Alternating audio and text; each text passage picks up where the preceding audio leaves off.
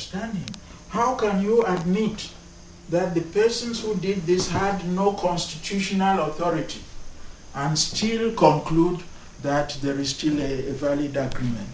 So, Pa, I hear you now mumbling to yourself. You seem even angry that I should be talking and even citing the position of Dr. Susungi pertaining to what is reported that Foncha and Ahijo did in Yaoundé in the presence of the Prime Minister of that side, a certain Asale.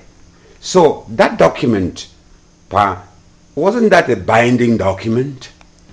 Of course it wasn't a binding document. You see, Foncha was acting not in his capacity as a traditional schoolmaster. He was premier of the Southern Cameroon government.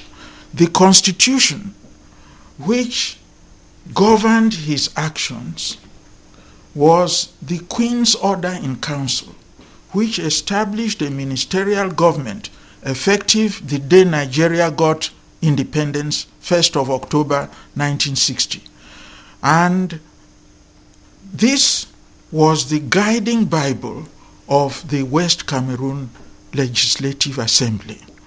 The powers over defense and foreign relations were not within the competence of the West Cameroon, of the Southern Cameroon government. Those were reserved for Her Majesty's government in Whitehall.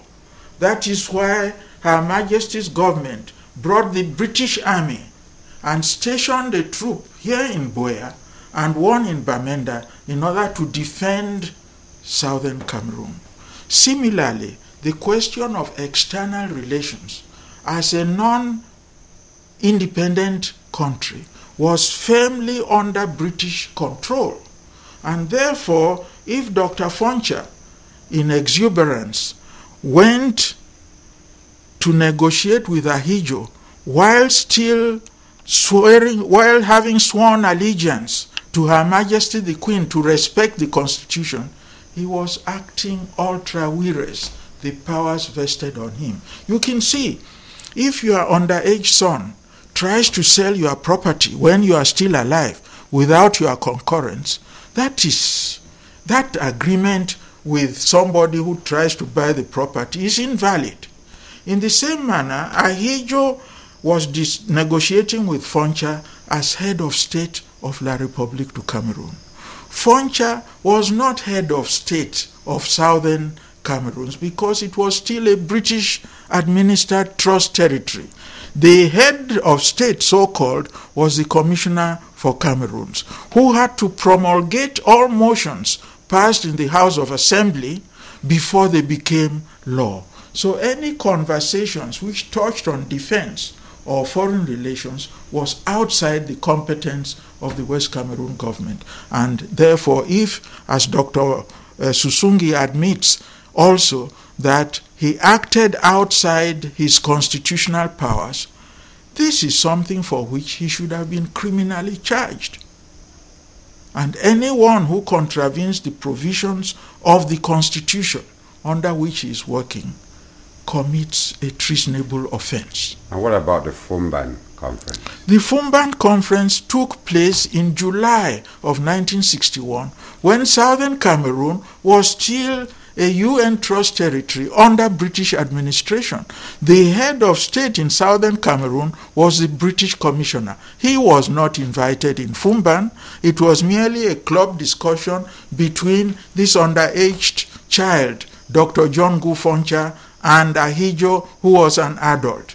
It did not bind anyone. That is really a cheat.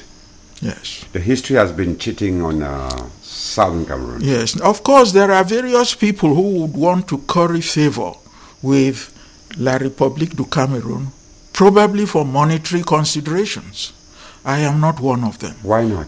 The truth of the matter... Why not? I'm sure they have come to buy your own conscience too. Yes, they have tried, but they haven't succeeded. But why do they easily succeed with other Southern Cameroonians? I don't know. It's probably because of their upbringing. I grew up in the home of an extreme Protestant. And this has been my guiding principles throughout life.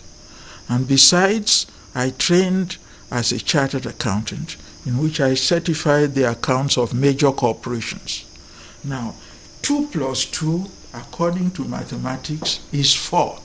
If somebody is saying, well, it is 6, you know, but all you have to do is to take away 2, I will say, no, 2 plus 2 is 4. But we're here today, 1 plus 1 now 1.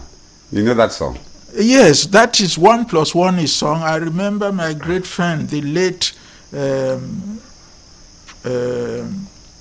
moderator of the Presbyterian Church, when he was celebrating, the Right Reverend, the Very Reverend J.C. Kanson. Okay. When he was celebrating the marriage of my daughter to the son of E.K. Martin. Okay. It was at that service that he pronounced the principle of 1 plus 1 equals 1, that which he was joining together, no one should put asunder. So 1 plus 1 has been joined into 1. This is not the case here. Mm-hmm. If two persons are going to be joined into 1, there has to be an agreement. Very good. Very good. Now, that's why I'm challenging La Republic and to say that if indeed you are claiming that La Republic and Southern Cameroons are one and indivisible, they were not part of your country when you gained independence. I have a very tough question now. Yes. I have a very tough question now. Yes. You are of a very mature age and standing your own and gunning for Southern Cameroons. Yes. I have talked with the paramount chief of Buea, yes, Endeley. Yes. And I've already been working on having to meet with Mukete. Yes. Why are you three, or those of your age who have seen it all, done it all, been there, done that, why are you not speaking with the same mouth?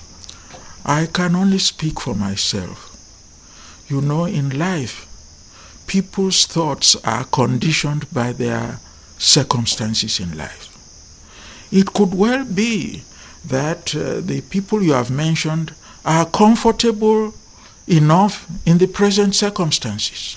I'm putting on Mukete though, because I've not met him yet. But at least for his... I admire Mukete a great deal. And I've had occasion to exchange a few thoughts with him. He believes in certain principles. And I think if you were to ask him that even Susungi has admitted that Foncha, in signing agreements with Ahijo, prior to the departure of the British, he was acting unconstitutionally. I am sure Chief Mukete would agree with you. He will probably only say that, well, this thing occurred some years ago, why don't we settle? That is what he should tell La Republique du Cameroon, that let us engage ourselves into constructive dialogue in order to see if this Jomba arrangement can be repaired and converted to a real marriage. Because as you know, as a young man, there are lots of young men who are keeping girls without going through the formalities of marriage. But after children has been born, the person is free to go to the parents of the girl and say, no, don't kill me. I love this girl. That's why I took her as my concubine. And I have now come to settle with you so that you can regularize our association to be a real marriage. And I want you now to go into some amount of psychoanalysis. Yes. How can you explain that something so pragmatic, so apparently easy, sitting and dialoguing with a people you are seemingly governing, is above President Paul Biya for 30 years? What could be your analysis of what holds him behind? Having propounded the false theory that the relationship between La Republique du Cameroon and Southern Cameroon has converted Southern Cameroon to be one country with La République du Cameroon. How do two people that you are joining together suddenly one person swallows the other one and the second person disappears? These were two entities of equal status. So my point is trying to enter his mindset. The president of this country who for 30 years has been hearing your cry. Yes. And yet, people have died on this course. Yes. No movement. So how can you explain such a mental attitude?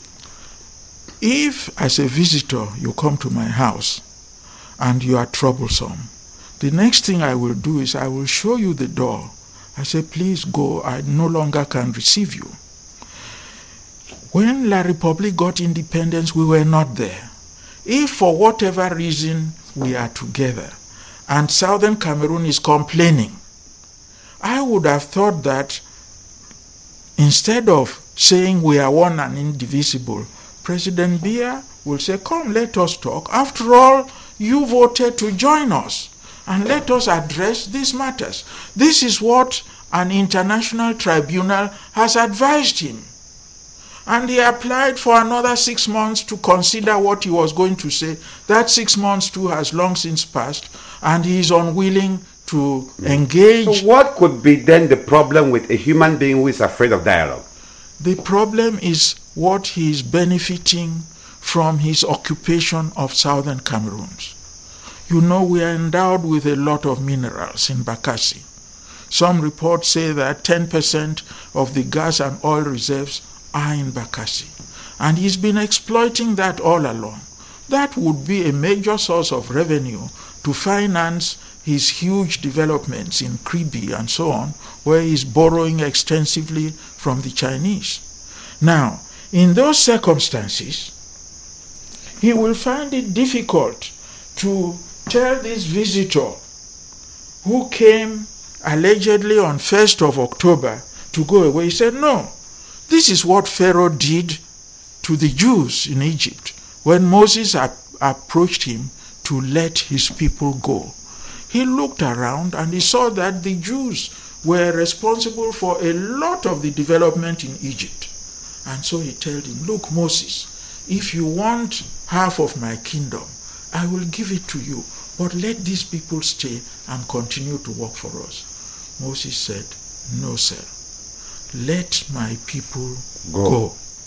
And in the end, it required the assistance of God Almighty to force Pharaoh by killing the first sons of each Egyptian family and leading the Israelis. That is going to violence now. Yes. Southern Cameroon, is it prepared for violence? Well, the time has not come for me to sound a clarion call, because it will destroy a lot of valuable manpower who should inherit the country after we shall have gone. It is not a wise thing to do. So right now,